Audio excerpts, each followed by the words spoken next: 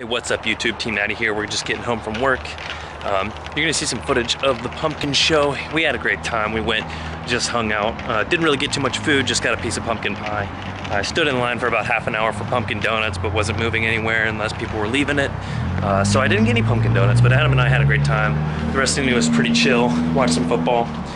Yeah, what can you say? It's my second time there, so I had some fun. It was all right. I didn't really know like what to exactly stop at. There's a lot of things that are there that are very similar to the Fairfield County Fair, so it was a big deal. Just want to show you guys a little bit of some, you know, some fun festivities here in Ohio. Like Ralph Waldo Emerson said, depth of life, not length of life. So I like to travel and have fun and do a lot of different things. So you're going to see that. Hope you enjoy.